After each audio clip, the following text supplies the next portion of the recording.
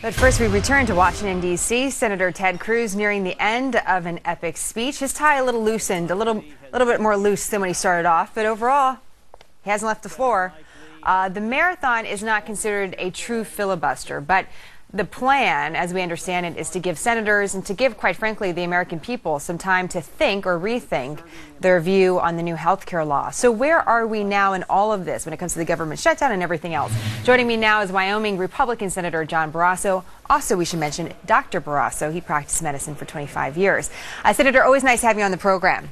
Thank you, Jenna. You didn't join Senator Cruz on the floor during this 21-hour period. We're not quite at 21 hours yet. What do you think of his actions so far?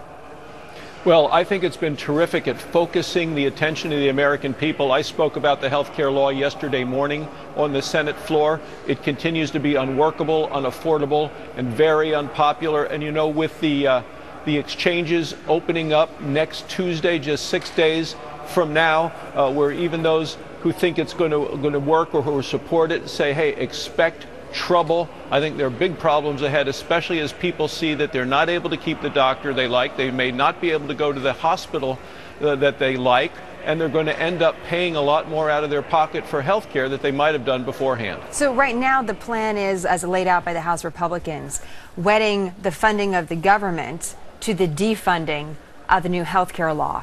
What do you think of that strategy? Well, I think we ought to keep the government open. We shouldn't vote to shut down the government, but I continue to be fully opposed to the Obama health care law. I will not vote to fund the health care law. Defunding, though, is not enough, because even if you defund the health care law, Jenna, there are still 20 taxes in place, 16 of which are being collected right now. We need to repeal this entire health care law and replace it with patient-centered care that allows people to find what they wanted in the beginning of health care reform, which was affordable and quality care, and they're not getting it under the Obama health care law. We've talked about that quite a few times. You know, we're only a few days away from the government shutdown, only a few weeks away from the debt ceiling debate. So how does this all play out? We understand that would be what you would like to have happen to the new health care law, that it would be defunded, that we do start over. But realistically, how do you see the next few weeks playing out? Well, realistically, I think we ought to really force the effort to delay this individual mandate for at least a year, just as the president unilaterally decided to delay the employer mandate.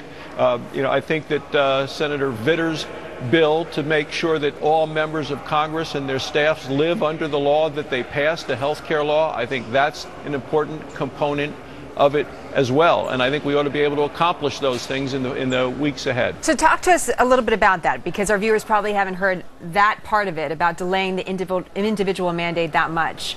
So how would that work? So you would vote against or for? How would this bill that's on the floor in the Senate, it goes back to the House?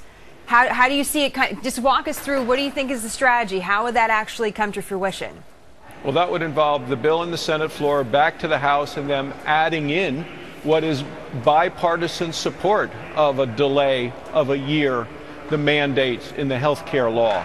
I think it's very important to give American people the same relief that the president unilaterally decided to give to others. You know, there have been so many waivers for unions, waivers for members of Congress, waivers for businesses. Everybody seems to have gotten a special waiver except for the American people, hardworking American families who are just trying to get up every morning, put food on the table, get their kids off to school, and then them get to work. And I think the president has forgotten them in all of his effort to get some big, massive law passed named after himself. Have you spoken with your Democrat colleagues? Do you think you'd have the votes to delay the individual mandate for a year? Well, a similar measure passed in the House with significant bipartisan support. Almost dozens of Democrats voted to do that.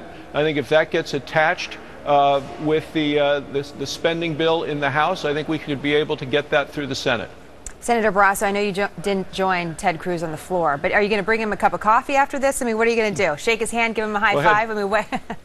had lunch with him yesterday. I'll likely have lunch with him today if he's still awake. But he's done a wonderful job of focusing the attention of the nation on a health care law that is bad for patients, It's bad for providers, the nurses and doctors who take care of those patients, and it's going to be terrible for taxpayers. Agree or disagree with the law?